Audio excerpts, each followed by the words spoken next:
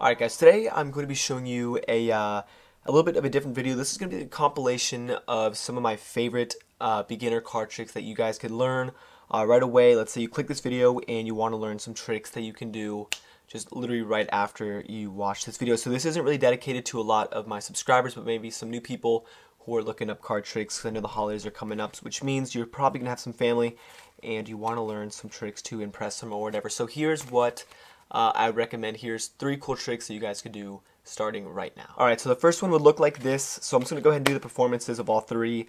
The first one would look somewhat like this. You have the spectator pick any card that they want. In this case, this is going to be your card for the trick. And you're going to tell them that you are going to take their card, ooze it into the deck. This way the card is mixed up. And then from here you can tell them, that you've been practicing for a little bit and you have a good idea of where the card is. And you're going to have them hold on to the bottom half of the deck. You'd say, alright, so, like I said, I've been practicing for a little bit. I think your card, 1, 2, 3, 4, 5, I think I've controlled your card to this packet up here. So you're going to show them that, you're going to show them, the cards that are in this packet, but if they see their card, tell them not to say anything. So you're going to tell them their card could either be the King of Diamonds, it could either be the 4, the 3, the 4, or the Ace. So you have them hold on to this packet right here, okay? And you're going to tell them that within a snap, just like this, the 4 cards, or the 5 card packet now is turned into 4, and you ask them if their card has disappeared. They're going to say yes. You're going to ask them to go ahead and look through the deck that you've given them, and just like that, guys, you're going to show them that their card is actually face up in the middle. So this is the first trick, and that's that. Alright, so this trick is going to work a little bit even easier than the last one, but essentially you're having the spectator go ahead, they pick another card from the middle of the deck. Let's say this is going to be the spectator's card, and now from here you could have them essentially just go ahead, put their card in the middle, you mix up the deck a little bit to make sure their card is lost again.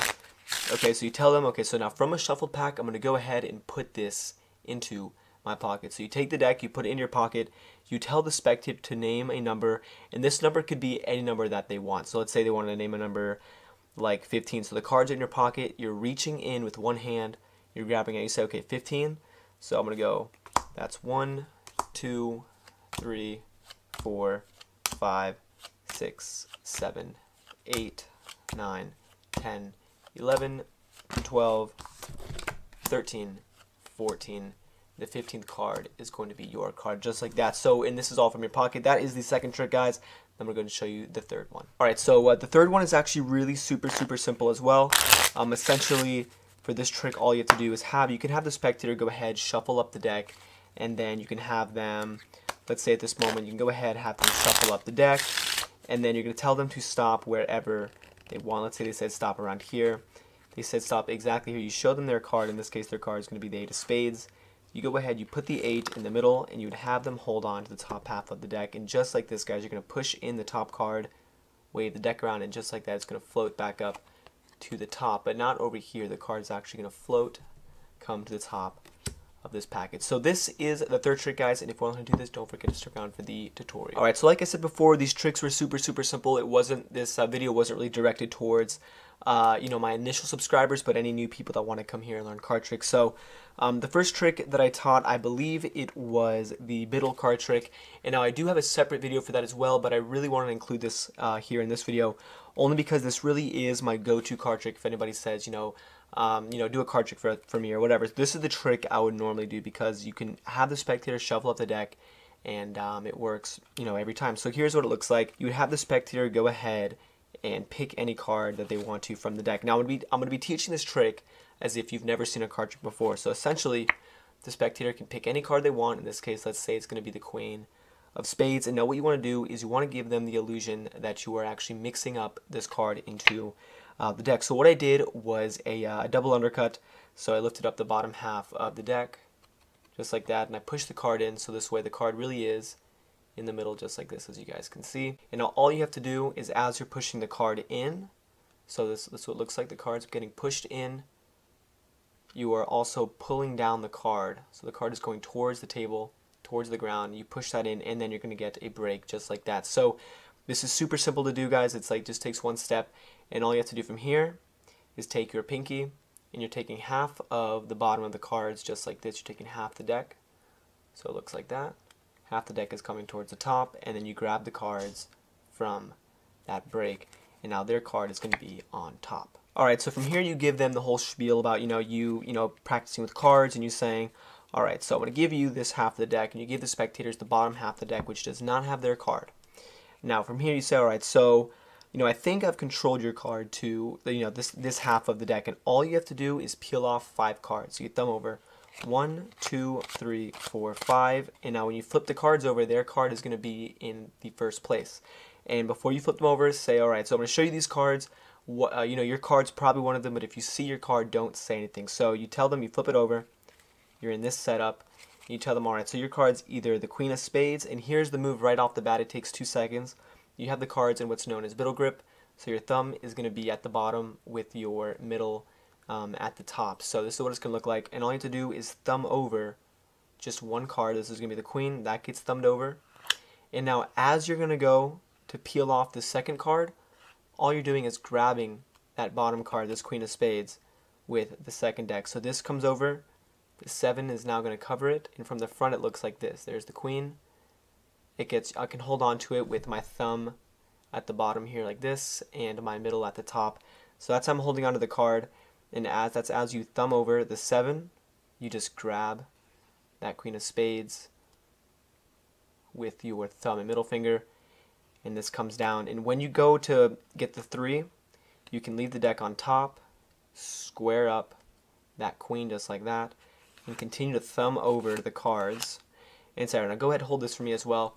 So now they're holding this packet thinking their card is in there, but in reality their card is actually right here at the bottom. And very nonchalantly, you just put the deck back over in their hands. Don't even make a word about it, because then they're going to look at it. So you say, alright, so here's the group of 5 cards. You snap your fingers, and their card is actually going to vanish from over here, and now it's going to be face up in the middle of this pile. So that is the first trick, guys. Alright, and so the second trick I taught as well. This one is super simple. You can have the spectator, again, go ahead. These are all impromptu card tricks, meaning there's no setup. You can have the spectator go ahead and pick another card from the middle. Let's say they wanted to pick something like this. Doesn't matter what it is. What you're going to do is, this is their card right here. So let's say this is the 6 of Spades. And you want to give them the illusion that you are also mixing up the card into the deck. So you stick the card in. You do the same exact thing where you push down on it and push it in at the same time, and that is going to cause that break. And now I'm going to give you guys a second way of controlling the card to the top. So obviously you have the break here with their card from the front. You can't really see it, but here on the side, all you're going to do is grab the top half of the cards. I'm trying to get you guys so you can see. You've got the top half of the cards just like this.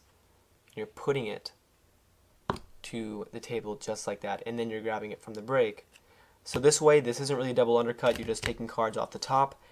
And then if you know how to do riffle shuffle, you can go ahead and do one, but make sure to leave the spectator's card on top of the deck. So super simple, guys. The card goes to the top, and now all you have to do is stick. You can tell the spectators that you're going to stick the deck into your pocket.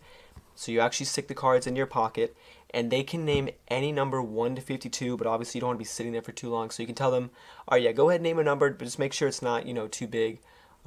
So you have them pick a number, and let's say they wanted to pick a number like, let's say like 10, so you guys get the idea. So essentially the cards do go into your pocket. You just have to remember which one is the top card and which one is the bottom card. So the cards go away in your pocket, and let's say they said number like 10. So until you get to number 10, you only take cards from the bottom. So these are in your pocket. You count out 1, 2, 3, 4, 5, 6, 7, 8, 9. And when you get to the 10th card, you're going to grab the top card just like that, and you pull out the 10th card, which is going to be theirs. So that is the second trick, and I'm going to teach you guys how to do the third one right now. Alright, so for the third trick, this one is also really simple. I kind of took this from this is just like a little segment of the Ambitious Card Routine. I'll leave a link up there in case you guys want to learn the whole thing. But the Ambitious Card Routine is a card trick that basically it repeats the same process using the double lift over and over again, reincorporating it into different ways. So for this part, this is just like a standalone effect kind of taken from that big trick. So essentially you have the card selected, or actually what you could do is have the spectator shuffle up the deck just like this. So I'm not, I could teach you guys the Marlowe tilt, but like I said, I want to keep this as simple as possible. So you have the spectator shuffle up the deck, and then you're going to have them, say stop whenever they want, and you really are going to stop it exactly where they say stop. You pick up the deck, and from here you're going to do what's called the double lift. So I'm going to leave a link to that as well, so this way you guys get a good in-depth tutorial of that. But essentially, all you have to do is you're flipping over 2 cards instead of 1. So this is probably the most standard move in card magic. You're just taking your finger, riffling off 2 cards. This is going to be 2 cards. And you're taking that and you're flipping it over. And it looks like it's just 1 card. So, alright, so you stop me at the ace of spades. You go ahead, you flip the double over.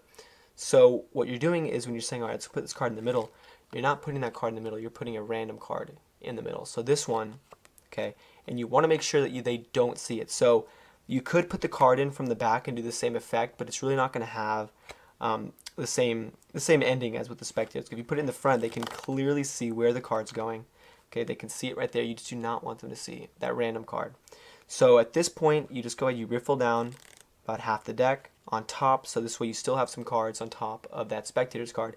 Alright, you just go, alright, hold this for me. So this way it's not making a big deal. You don't really even have to make eye contact. You just ask them, you say, alright, actually go ahead and hold this part of the deck for me. And you make no big deal about it. You go ahead, you square this up. You can have them squared up if you want. From here you can snap your fingers, wave the deck, literally whatever you want. It's alright, so your card should come back to the top. And then from here the spectator's going to think you don't know what you're doing, but all you have to do is say, wait, hold on, go look at the top of this pile. And just like that, guys, the top card is going to be over there, and that is their selection. So like I said, I know a lot of you guys are going to want some more advanced tricks, but I wanted to make this video for, like I said, people who want to just do some card tricks, especially during the holidays. I know that's coming up. So this is the video, guys. I hope you guys like it, and if you're new, go ahead and subscribe. And as always, thanks for watching.